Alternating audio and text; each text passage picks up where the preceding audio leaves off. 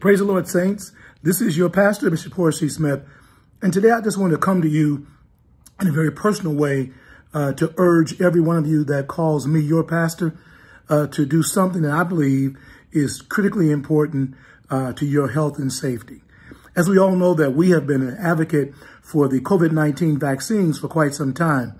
Recently, the city, the state, and the federal government have joined with us and opened up our church beginning on April 13th, that's coming Tuesday, as a vaccine site.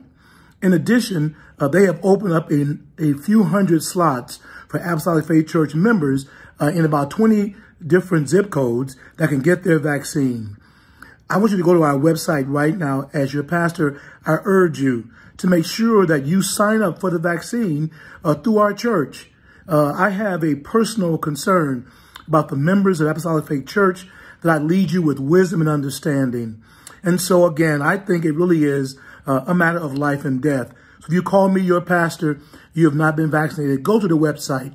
That Tuesday, the 13th, and then that Thursday, the 15th, and then that Saturday and Sunday of that same week, our members, again, can be signed up. If you go to the website right now, you can pick a slot and register, and I'll know you have signed up.